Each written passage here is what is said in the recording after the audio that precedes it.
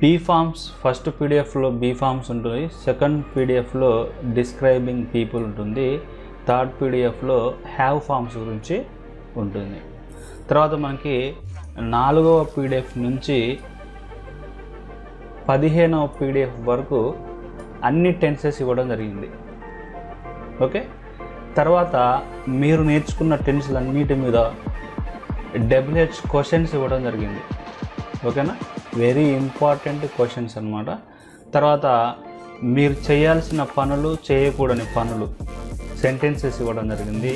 తర్వాత కొన్ని ఆర్డర్ వేసే వాక్యాలు ఇవ్వడం జరిగింది. తర్వాత కొన్ని యూస్ఫుల్ సినోనిమ్స్ అండ్ యాంటోనిమ్స్ ఇవ్వడం జరిగింది.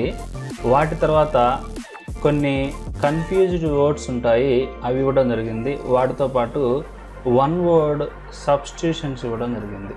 తర్వాత కెన్ గురించి, కుడ్ గురించి, want to, wants to, wanted to, have to, had to, will have to, need not, should, okay, May, might, used to, would, able to, would like to, had better, should have, would have, might have, not only but also, either or, neither nor, whether or, if structure 1, if structure 2, if structure 3, తర్వాత it's time. ఇవన్నీ కూడా మీకు 46 PDFs అనమాట. Basic నుంచి ఎవరైతే నేర్చుకోవాలనుకుంటారో వారికి చాలా ఉపయోగకరంగా ఉంటాయి. ఓకే, అయితే ఈ పీడిఎఫ్లలో కంటెంట్ ఏముంటుంది అనేది కనుక మనం ఒకసారి చూస్తే చూడండి, ఇక్కడ ఫర్ ఎగ్జాంపుల్కి be forms first PDF. Okay, ఆ బీ ఫార్మ్స్ గురించి వివరణ.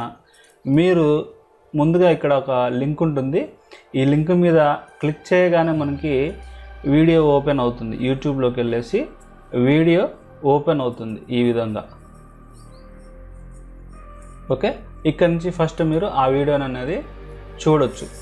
చూసిన తర్వాత మీరు ఈ మిగతా కంటెంట్ అనేది మీరు చదువుకోవచ్చు. ఓకే, ఒకవేళ వీడియో ఓపెన్ కాకపోతే, మీ ఫోన్లో వీడియో ఓపెన్ కాకపోతే అప్పుడు ఎలా చూసుకోవాలనేది నేను వీడియో లాస్ట్లో పెడతాను, అక్కడి నుంచి చూడండి. ఓకే, తర్వాత ఇంకొక పీడిఎఫ్ ఓపెన్ చేస్తే ముందుగా ఏం చేయాలి, ప్రతి పీడిఎఫ్ కూడా మీరు ఇక్కడ క్లిక్ చేయాలి. మీకు యూట్యూబ్లో వీడియో ఓపెన్ అవుతుంది, వీడియో చూడాలి. ఓకే, ప్రతి పీడిఎఫ్లో కూడా ఒక లింక్ ఉంటుంది. తర్వాత ఆ వీడియో చూసిన తర్వాత మీరు కంటెంట్ని చదువుకోవచ్చు. గతంలో జరిగిపోయిన పనుల గురించి చెప్పడానికి మనం ఈ ప్రెజెంట్ సింపుల్ టెన్స్ను వాడుతాం. ఉదాహరణ, నేను నిన్న హైదరాబాద్ వెళ్ళాను, అతడు పోయిన వారం వచ్చాడు, ఆమె నెల క్రితం పరీక్ష రాసింది. ఇవన్నీ కూడా గతంలో ఏదో ఒక సమయానికి జరిగిపోయిన పనులు కావున వీటన్నిటిని మనం పాస్ట్ సింపుల్లో చెప్పొచ్చు. స్ట్రక్చర్ చూస్తే subject plus V2 plus object, అంటే మొదటి సబ్జెక్ట్ ఉండాలి, సబ్జెక్ట్ తర్వాత వెర్బ్ యొక్క రెండో రూపం ఉండాలి. ఎగ్జాంపుల్ చూస్తే ఇవి అనమాట. వీ మెట్ దెమ్ ఎస్టర్డే, మేము నిన్న వారిని కలిసాము. దే కేమ్ హియర్ ఎస్టర్డే, వారు నిన్న ఇక్కడికి వచ్చారు. ఓకే, ఈ విధంగా మనకి చాలా సెంటెన్సెస్ ఇవ్వడం జరిగింది. తర్వాత ఇక్కడ నెగటివ్ సెంటెన్సెస్ కూడా ఇవ్వడం జరిగింది. ఓకే, తర్వాత ఇవన్నీ కూడా నెగటివ్ సెంటెన్స్. తర్వాత ఇవన్నీ కూడా positive questions. Did we met them yesterday, మేము నిన్న వారిని కలిసామా. Did they come here yesterday, వారు నిన్న ఇక్కడికి వచ్చారా. ఈ విధంగా పాజిటివ్ క్వశ్చన్స్ చూడవచ్చు. తర్వాత నెగటివ్ క్వశ్చన్స్ కూడా ఇవ్వడం జరిగింది. Didn't we meet them yesterday, మేము నిన్న వారిని కలవలేదా. Okay, didn't I go to zoo park yesterday, నేను నిన్న జూ పార్క్ వెళ్ళలేదా. ఈ విధంగా మనకి నెగటివ్ క్వశ్చన్స్ కూడా ఇవ్వడం జరిగింది. లాస్ట్కి వచ్చేసరికి మనకి WH క్వశ్చన్స్ కూడా ఉన్నాయన్నమాట. Where did you go last night, నేను నిన్న రాత్రి ఎక్కడికి వెళ్ళావు. Okay, why did she come here, ఆమె ఇక్కడికి ఎందుకు వచ్చింది.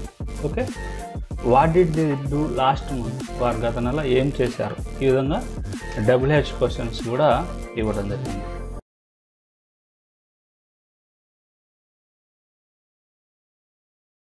మీకు ఇచ్చిన పీడిఎఫ్ని ఓపెన్ చేయండి. ఫస్ట్ ఏదో ఒకటి ఓపెన్ చేసిన తర్వాత ఓపెన్ అవ్వగానే మనకి పీడిఎఫ్ ఈ విధంగా ఉంటుంది.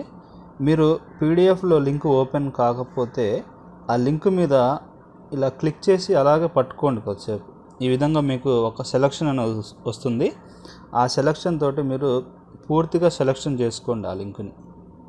ఓకే, లింక్ను పూర్తిగా సెలక్షన్ చేసుకున్న తర్వాత మీకు టాప్లో 2 బాక్సెస్ అనేవి కనిపిస్తున్నాయి చూడండి, అది కాపీ సింబల్ అనమాట. దాన్ని క్లిక్ చేయండి, ఆ లింక్ అనేది కాపీ అవుతుంది. తర్వాత మీరు మీ గూగుల్ క్రోమ్ ఓపెన్ చేయండి. మీ ఫోన్లో ఉన్నటువంటి గూగుల్ క్రోమ్ను ఓపెన్ చేయండి. పైన అడ్రస్ బార్లో మళ్ళీ ఇక్కడ కూడా హోల్డ్ చేసి పట్టుకోండి కొద్దిసేపు. ఇక్కడ మీకు పేస్ట్ అనే ఆప్షన్ వస్తుంది. ఆ పేస్ట్ అనే ఆప్షన్ మీద క్లిక్ చేయండి. ఆ లింక్ అనేది అక్కడ పేస్ట్ అవుతుంది. ఇప్పుడు కింద ఎంటర్ అనేది ప్రెస్ చేయండి. ప్రెస్ చేయగానే మీకు ఆ వీడియో అనేది ఇక్కడ ప్లే అవ్వటం జరుగుతుంది. ఓకే, మీరు ఇక్కడ నుంచి ఆ వీడియో అనేది చూడండి. చూసిన తర్వాత మరలా మీ పీడిఎఫ్ని ఓపెన్ చేసుకొని ఇక్కడ ఉన్నటువంటి ఎగ్జాంపుల్స్ తోటి క్లియర్గా చదువుకోండి. మీకు డైరెక్ట్గా లింక్స్ ఓపెన్ అయితే డైరెక్ట్గా క్లిక్ చేసి ఓపెన్ చేసుకోండి. లేదంటే ఈ విధంగా కాపీ చేసుకొని గూగుల్ క్రోమ్లో పేస్ట్ చేసుకొని అక్కడి నుంచి అయినా సరే చూడండి.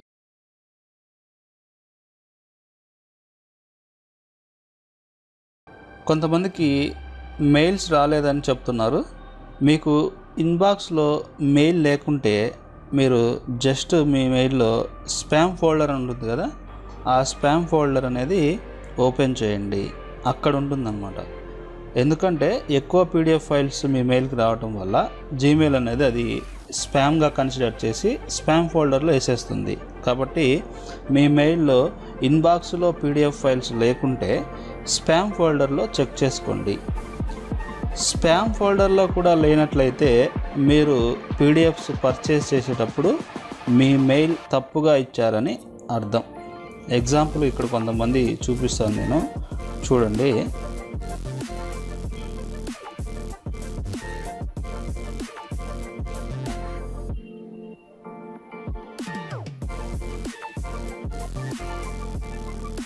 చూడండి, ఇక్కడ అడ్రస్ నాట్ ఫౌండ్ అంటే ఈ మెయిల్ ఐడి తప్పు అనమాట. ఓకే, అదేవిధంగా అడ్రస్ నాట్ ఫౌండ్, ఈ మెయిల్ ఐడి కూడా తప్పు. ఇలాంటి తప్పుగా మెయిల్ ఐడీస్ మీరు ఇవ్వటం వల్ల మీకు పీడిఎఫ్స్ రాలేదు. ఓకే, ఇది ఇంకొక కారణం. సరే, మేము తప్పు మెయిల్ ఐడి ఇచ్చాము కదా, మరి మాకు పీడిఎఫ్స్ రావా అంటే వస్తాయి.